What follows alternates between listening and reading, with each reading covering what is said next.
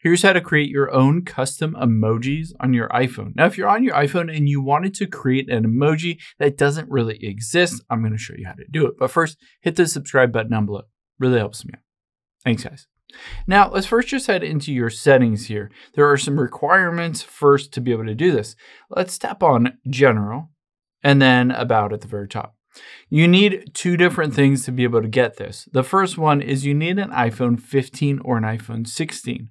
So if you have an iPhone 14, iPhone 13, or 12, then unfortunately just not an option for you to have that built into your iPhone. But if you have iPhone 16, 16 Pro, 16 Pro Max, or 15, then it works. The next thing we'll do is we'll go back here and hit Software Update. And just update to the latest iOS operating system. You need iOS 18.2 for this to be able to work. So update if you haven't already. After that, the last thing we'll do in here is just tap on Apple Intelligence and make sure Apple Intelligence is turned on. This is a feature that is built into the latest Apple Intelligence. Now, after we've done all that, we can hop into the messages here and you can see I created a couple of custom emojis. One is a cow riding a surfboard. The other one is a unicorn on top of a basically ice cream cone. So I can tap on messages here and tap on the little emoji icon at the bottom left. Now you can see describe an emoji and the little smiley face with the plus symbol. I can tap on that.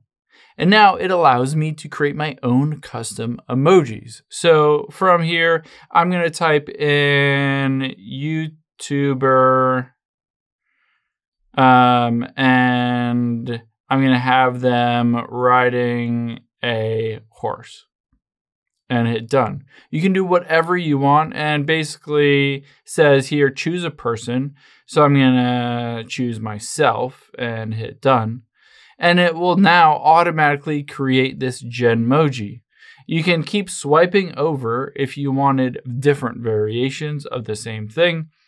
And then, of course, if you don't necessarily want a person, let's get out of here. And now we're just going to type in something like smiley face with braces and a hat and hit done. So if this describes you, then you can just do whatever. And you can see just like that, it creates, sounds fairly creepy, but you can create all of these random Genmojis. You can keep swiping over until it gets to one that you like. These are all fairly bad, but you can just hit add at the top right here when you're good with that. And it will just add that and create that custom emoji for you.